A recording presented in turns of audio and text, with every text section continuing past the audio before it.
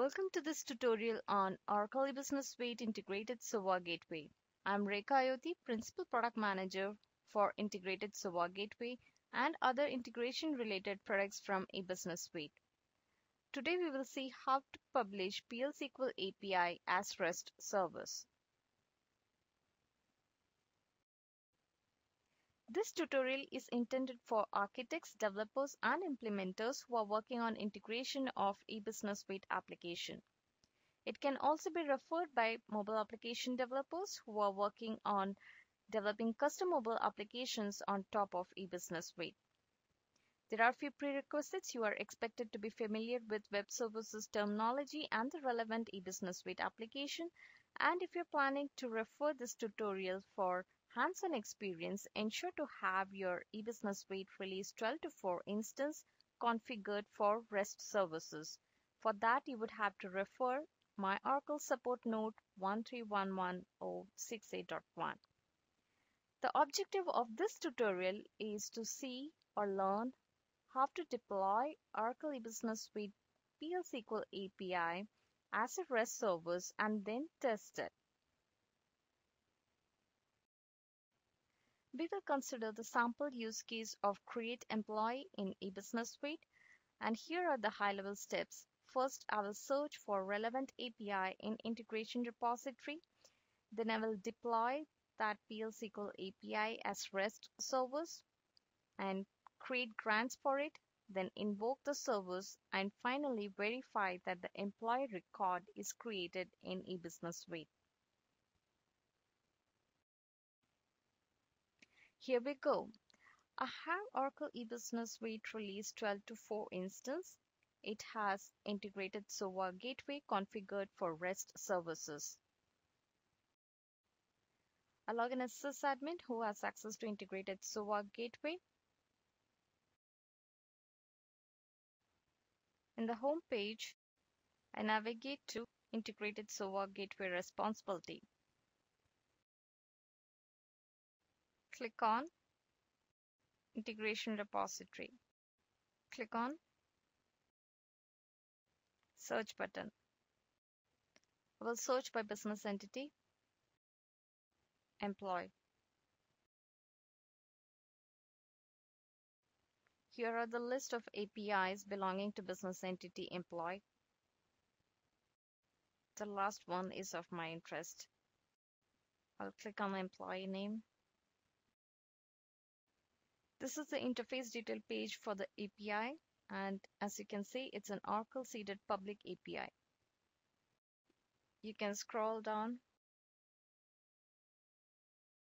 to see the list of methods in the API.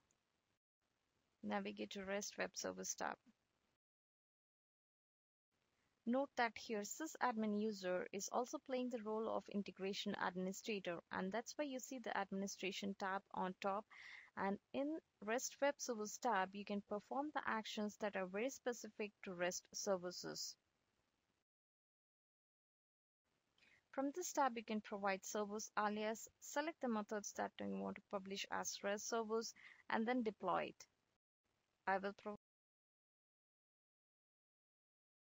employee as the alias name. Select create employee. Click deploy. I get the confirmation message on top of the page, and now we have the PL/SQL API deployed as a REST service on click of a button.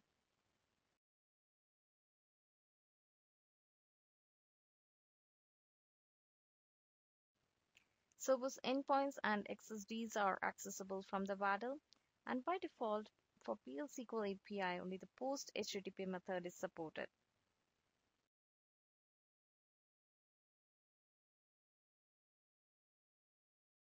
Click on View WADL link. Here is the WADL. Now we'll navigate to Grants tab. The grants that are defined here are common for both SOAP and the REST services. I will select Create Employee and click Create Grant. If more than one methods are selected, they are listed here. You can create grant for a specific user, group of users, or all users. I want to give access to a group of users having the responsibility, HRMS manager. Search for the responsibility. Here it is. I'll select it.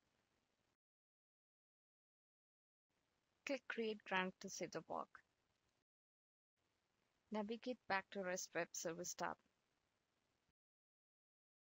View URL.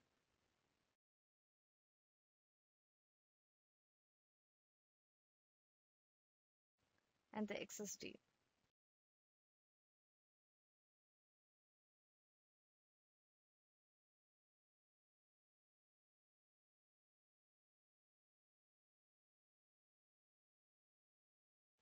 Here is the sample payload for the servers. As shown in this JSON payload, we have REST header and input parameters. I'll make use of Advanced REST Client in Chrome browser to test the servers. It's a post method. Provide resource URL from the URL. Add HTTP headers for basic authentication. Construct it for HRMS user. Similarly, add other headers. Accept the response in JSON as well.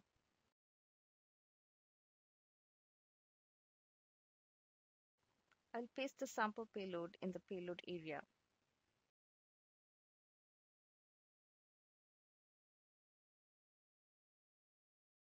Click Send. Here is the JSON response. It has returned employee number along with other details for the record. Now I will verify the employee record in eBusiness Suite. Log in as a HRMS user. Navigate to US Super HRMS Manager Responsibility. Click on People. Enter and maintain form. Find for the employee record. Employee number returned by the service is 2404. Enter it here. And find. And here it is. So the employee record is created in eBusiness Suite application. I hope you found this tutorial helpful. Here are a few references. If you have any queries or feedback, you can reach to me directly in this email address. Thank you.